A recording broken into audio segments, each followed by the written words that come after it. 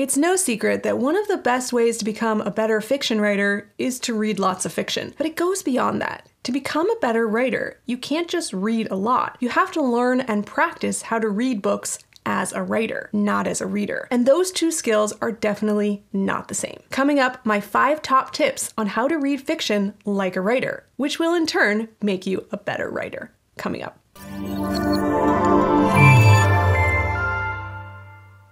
Hello, writer friends. I'm Jessica Brody, author of Save the Cat Writes a Novel and the founder of the Writing Mastery Academy, where you can get access to all my online writing courses for less than the cost of a membership to the Cheese of the Month Club. Much less. Those things are actually really expensive. In this video, we're talking about reading, but not just reading like a reader, reading like a writer. And believe it or not, those are not the same thing. Reading lots of fiction can make you a better fiction writer. But if you use these 5 tips on how to read like a writer, you'll be able to get so much more value and wisdom out of your precious reading time and fast track your progress toward your writing goals. Before we get into the tips, let's first talk about the key differences between reading like a reader and reading like a writer, and the ideal mindset to be in when you do the latter. When you read fiction as a reader, you're usually seeking an enjoyable experience, entertainment. You're trying to guess what comes next, living on the edge of your seat, feeling thrilled by the twists you didn't see coming, or maybe even frustrated that you didn't see them coming. However, when you read fiction like a writer, it's essentially not about entertaining yourself, it's about educating yourself. It's about trying to figure out what the writer did, and most important, why? Why did the writer put this scene here? How does this character reaction service the entire character arc? What does this piece of world building do to immerse the reader? What purpose does this scene serve to the entire plot? These are the kinds of questions you should be asking yourself as you read fiction as a writer. It doesn't mean you can't read fiction as a reader anymore. It just means that when you sit down to study a novel for the purposes of learning from it and honing your own craft, you're going to be approaching the process differently. You'll be wearing a different hat. So let's put on our writer hats and get studying. Tip 1, read the novel as a reader first. Yes, I'm sorry to say, to read a book effectively as a writer, you have to read it twice. First as a reader, then as a writer. The books I analyze and break down as examples in Save the Cat Writes a Novel and my online Save the Cat course are all books I've read at least twice. It's nearly impossible to identify all the intricate details of what the writer has done if you don't know the ending of the book and where the characters are heading. So the first step is always to read the book first. But this is when you get to read it as a reader, for entertainment. So enjoy yourself. Let yourself be surprised, shocked, thrilled, lulled into a false sense of security, only to have the rug ripped out from under you. Then, once you have the full picture of the story in your mind, turn back to page 1 and start again. Tip 2. Try to identify the beats, at least the 5 foundation beats. Once you have the full picture of the story in your head, on the second read, you can start to look for things and how they fit together. You can start to identify the structure of the story. If you follow the Save the Cat method, this could mean creating a beat sheet for the book.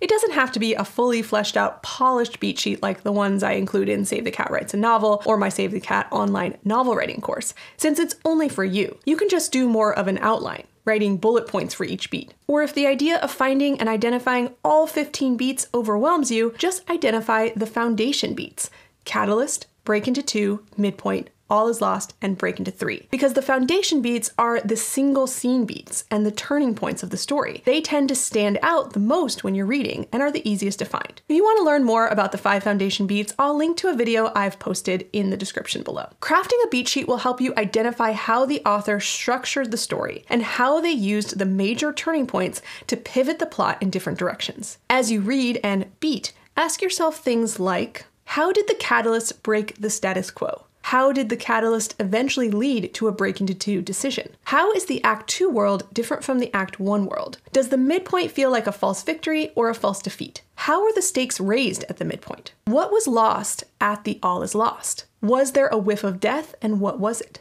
What plan was created at the break into 3? Forcing yourself to identify these things and even write them down will go a long way in helping you understand structure in general. And then you can take those insights and apply them to your own manuscript. Tip number 3. Identify the before and after character. How does the main character change in the novel you're analyzing? It's helpful to compare a before and after snapshot of the hero. You can do this by simply making a list of the character's problems and flaws, external and internal, that are presented in Act 1 of the story, and then see how each of those things have been improved upon or not by the end of the novel. Like, here's one I break down in my complete novel revision course in the lecture about character transformation. This is the character transformation for the hero Eleanor in Eleanor Oliphant is Completely Fine by Gail Honeyman. Warning, small spoilers ahead. At the beginning, Eleanor is lonely, antisocial, has no friends, scarred by the tragedies of her past, and coping with those tragedies through alcohol and a rather delusional fantasy life. By the end, however, Eleanor is seeing a therapist, coping with her past, seeing things as they really are, facing up to what happened to her, and starting a new relationship with a guy at work. These quick snapshots will help you identify and see character transformation on a macro level, which is a lot easier than analyzing it chapter by chapter or even scene by scene. So if you notice the character is plagued by guilt at the start of the novel, jot that down in the before snapshot, and then see if you can identify any change to that problem by the end. Are they still plagued by guilt? Or have they gotten over that? If you want more examples of character transformations from popular novels, check out my complete novel revision course, which I've linked to in the description below. Tip number 4. Label the backstory. Backstory and flashbacks are one of those storytelling devices that are hard to implement well. We want to dump it in all at once when we really should be more finessed than that. Backstory should be doled out gradually over time in an engaging way, which means revealing it little by little, only giving the reader just enough context to understand and appreciate what's happening to the character in the present, both internally and externally, at that moment of the story, and always leaving them wanting more backstory,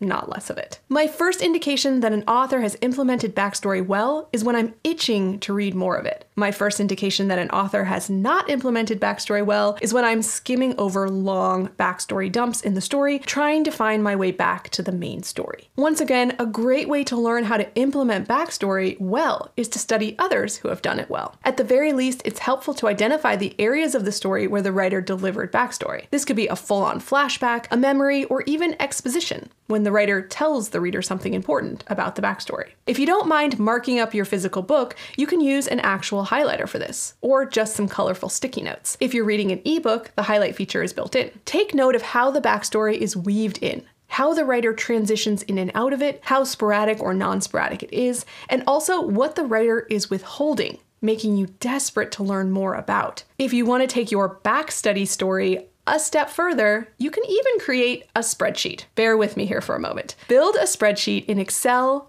Google Sheets, Numbers, or any other app. Label each row as a chapter in the book and record what you learned about the character's backstory, if anything, in that chapter, and maybe even your analysis of why this piece of information was revealed here. If the book has multiple main characters or points of view, you can use the columns to keep track of each character. If this sounds like a lot of work, it is. But it's a lot of illuminating work that will help you start to see patterns in what makes for effective backstory. And finally, tip number 5, identify the goals of key scenes. All stories should have goals, and many writing teachers, myself included, will also insist that every scene should have a goal, even if it's as small as getting a cup of coffee, or sending an email, or finding a book at the library. A scene goal helps the reader understand why this scene is in the story and how it serves the plot. If the reader can't understand that, even on a subconscious level, the story will feel like it's dragging in that moment because the scene lacks purpose and connection. So here's a challenge.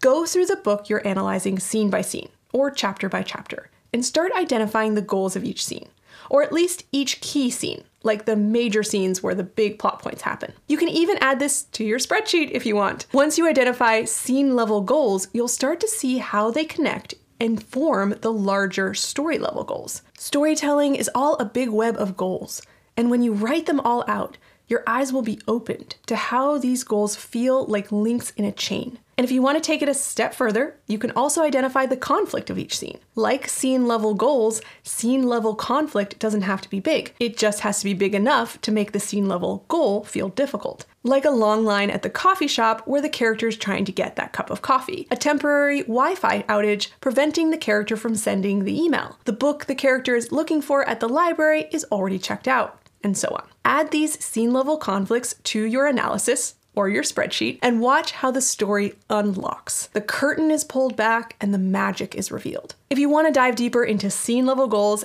and conflict and backstory and character transformation and structure, check out my complete novel revision course, streaming on demand now in the Writing Mastery Academy. Once again, I'll include a link to that in the description below. So those are my 5 tips for how to read fiction like a writer. I will warn you, however, once you pull back that curtain and start taking a look at how it all works, it might be difficult for you to read like a writer in the future. You'll start seeing these same patterns in books you're not trying to analyze. It won't ruin books for you forever, it'll simply change the way you experience them. But in the end, it'll make you a better writer. So hopefully it'll all be worth it. Thanks so much for watching, friends. If you'd like to see more writing videos from me, be sure to hit that like button and the subscribe button while you're at it.